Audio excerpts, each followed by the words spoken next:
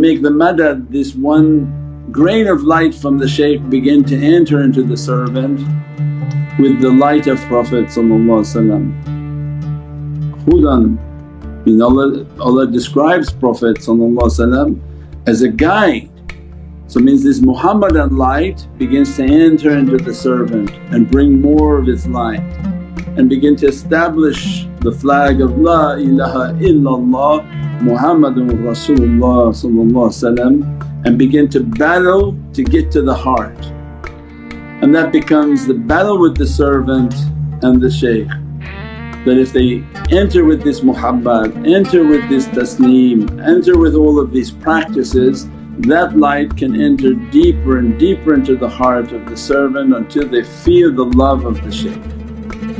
And that's what we said, you keeping now the muhabbat al-mashaykh and then hudur al-mashaykh.